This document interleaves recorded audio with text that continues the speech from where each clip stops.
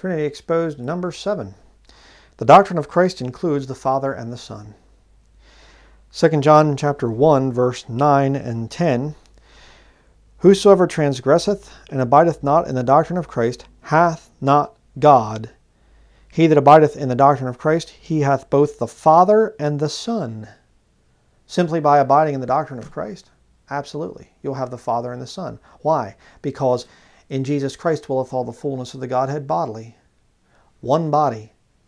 Jesus Christ. God the Father as the soul. Holy Ghost as the Spirit.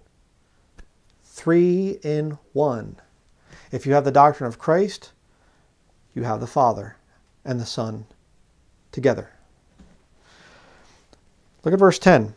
If there come any unto you and bring not this doctrine, the belief that Jesus is the Father and the Son at the same time. The soul is the Father, the body is the Son, the Spirit is the Holy Ghost.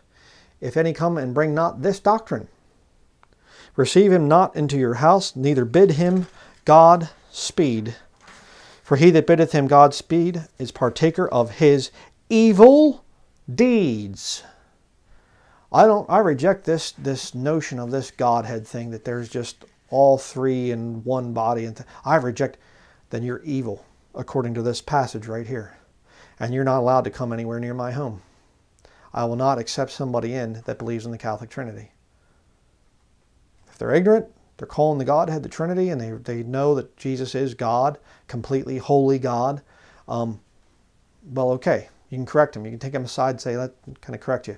But you get these people that refuse to give up on this Catholic Trinity. They are evil. They're wicked. They're on their way to hell.